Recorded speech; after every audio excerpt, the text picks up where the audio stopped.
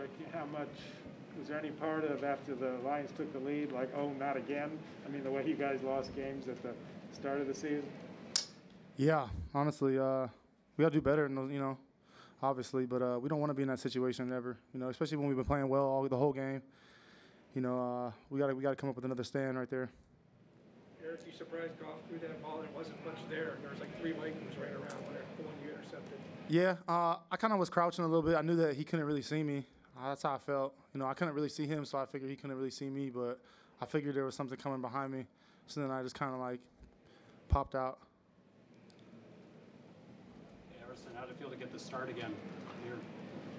Whatever to help my team win.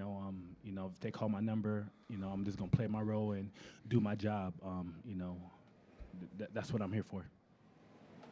You really seem to be getting in sync, though, especially with Hunter. What's it like to kind of get that flow going and be able to celebrate again along with him?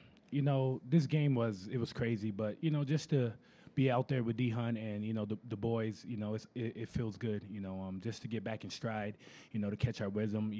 We got off the field a lot on third downs. We just got to tackle better and play better in the run. We left some gaps open, but we just got to do better. Did it feel strange going after Jared Goff in a Lions uniform instead of Stafford?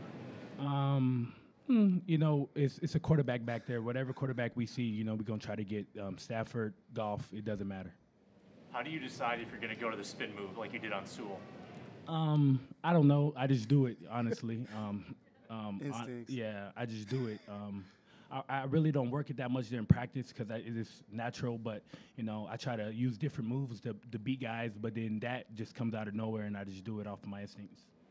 Eric, how do you think the team will respond to this win, even though it wasn't a great performance overall by the team?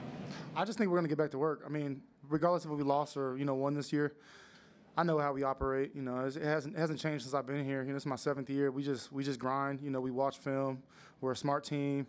We come to work. Nobody complains. You know what I mean? So we're going to get back to work. We're going to get it right. Eric, Justin and Adam said you guys work on the 2-minute every day. Just what's your confidence level when the offense is going back on the field with 33 seconds left? Man, that was amazing. They got in position to win the game. That's what it's all about. Had a little bit of time. Had some good throws, and our big players made big plays. So I mean, can I say you that I was confident? You know what I mean? Yeah, but at the same time, like we just gave up that touchdown, so it was nerve-wracking for sure.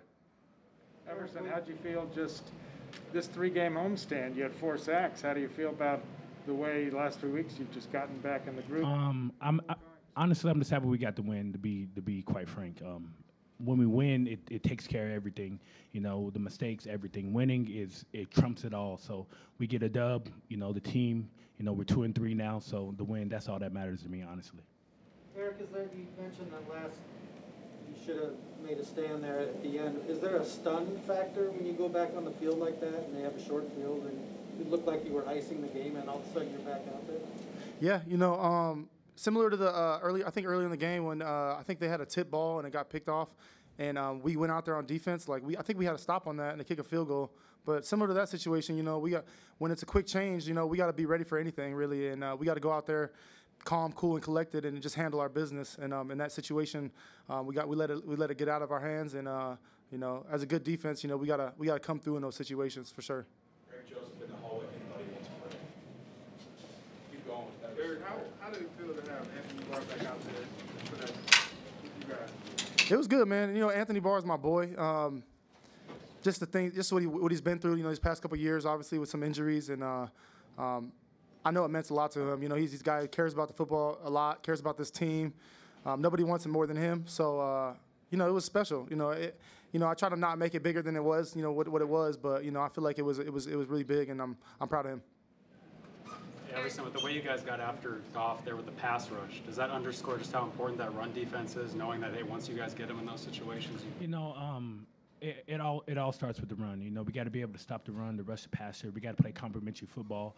But when we get in past the situation, we are confident in our rush.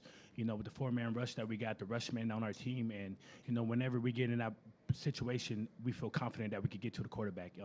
We would like to get to earlier in the game, third quarter, but when we get the opportunities, we're gonna go out there and we're gonna rush them, and we're gonna rush them hard. What What are you guys seeing from the run defense here? I just feel like we just got to stay in our gaps, man our gaps, and come off the blocks, and really just play technique football. Your gap is your gap. Come off strike, and stay in your gap. And it's really simple when it comes to the run game, but it all works together at the same time. The D lineman got to trust the linebacker. Linebackers got to trust the D lineman, and we just got to coincide and do it all together. Yeah, we need to definitely realize how they're trying to attack us initially. First quarter, preferably, and then go out there with a plan so we don't have to do those adjustments at halftime. You know what I mean? And then, like you said, play sound. Everyone's doing their job. Everyone's flying to the ball, and then make a play when it's presented. Just a sideline thing. I'm just trying to make sure you guys can talk through those things quicker. Yeah, definitely. It's a little bit on the coaches, but it's on the players as well. We're out there, we're seeing things. I'm a veteran. I got to know, hey, if they're running to a certain somebody or motioning a tight end over to get a certain formation, we gotta all be cohesive on that. Did you guys watch the final kick? Did you watch the final kick? Yeah, I watched it. No, I watched the whole thing straight through the middle. Yeah, I watched it. Me and Rob, he was leaning on my shoulder, and thank the Lord, man. Coach said he doesn't watch it. He doesn't? I can get that. Eric, Justin was talking about your one-handed interception. He said he always watches you at practice, like practicing catches and stuff like that. Just kind of curious what kind of reaction you got from teammates after that play. I mean, it was obviously good celebrating with my teammates, but I feel like they kind of expected at this point. I put the work in, so I just feel like it's natural for it to come through in the game sometimes, and yeah, it's always fun celebrating that when your teams. Eric, what did you see on the touchdown run at the end there? I saw a holding call on Dalvin, but yeah, we got to stop that though, regardless. Zimmer mentioned run defense that the Lions may have lifted a couple of plays from the Browns that were for the Browns. Is there something about, I think you mentioned like moving gaps and pulling linemen.